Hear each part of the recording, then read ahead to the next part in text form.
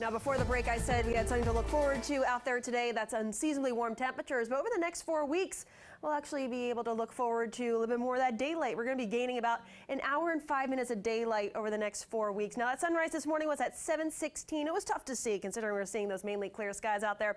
Sunset will be approaching nearly 5:30 later on this evening. Now, in the next 2 weeks, by February 13th, we're looking at a sunrise just ahead of 7 a.m. while sunset will be at 5:43. And looking ahead towards the end of the month of February, we're looking at a sunset getting close to 6 p.m. Now, satellite and radar, though, out there this morning, we're starting off with some clouds out there. Now, these clouds will continue to push their way farther off towards our east, so we'll see emerging sunshine developing later on today. Likely later on this morning and into the afternoon hours, we'll see a little bit more of that sun. But also, we're tracking a few areas of some lower visibility associated with some fog. Down about 5 miles in Frederick and Leesburg, 4 in Winchester, and we're seeing a bit of a bullseye back over towards westernmost parts of Maryland, where we could be dealing with about a mile or less of visibility for Garrett County. So again, just be cautious as you're heading out on your travels on this Monday morning commute. Those temperatures this morning, not too bad. We're looking at mid-upper 30s to low 40s.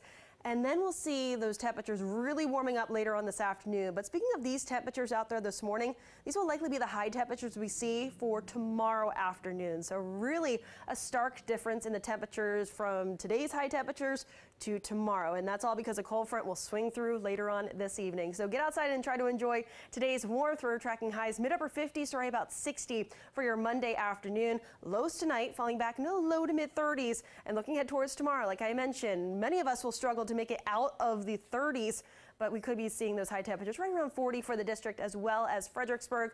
And not only for tomorrow will we see those cooler temperatures, we'll also see some light wintry mix. So let's talk about the timing of that. Today, though, mainly dry, aside from that spot shower chance as a cold front swings through later on this evening. Now, as we look ahead towards overnight tonight into tomorrow morning, 7 a.m., this is the latest update associated with this precipitation. We're looking at the potential for a little bit of that wintry mix, especially back out towards Luray and even back out towards parts of 66. Could see a little bit of that snow mixing in for the D.C. area, but it looks like much of it will be mainly rain.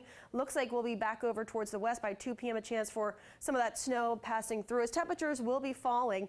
And as we look ahead towards Wednesday, 7 a.m., we should be drying things out. We'll see a gradual clearing of those skies from north to south, and eventually we'll notice those high temperatures on Wednesday right around 40 degrees or at least low 40s. And then as we get ahead towards the end of the week, we're looking at Friday, this cold pocket of air off towards the north. We're talking a little bit more of that Arctic chill. It's likely it would be much colder around New England. Back here locally, we're going to be tracking much colder air in comparison to the start of the week. But yes, it looks like it will be much more bitter cold as we look ahead towards Saturday. So Friday, we're looking at high temperatures, mid-30s. Saturday will be the coldest day out of that 7-day, but thankfully temperatures will moderate by Sunday, highs low 40s. Shanika's here with the latest look at the roadways.